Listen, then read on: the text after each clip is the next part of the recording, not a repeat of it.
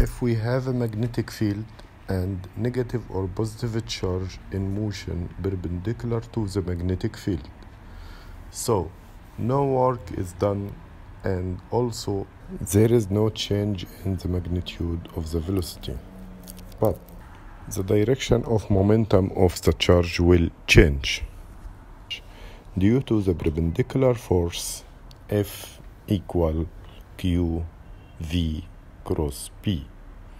This force acts as a centripetal force.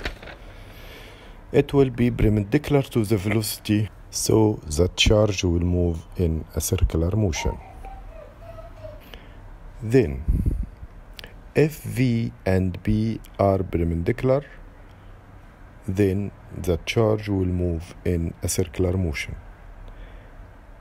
Let's consider that the P and V are not perpendicular. We have two components of V, velocity. One is parallel to P and the other component perpendicular to P.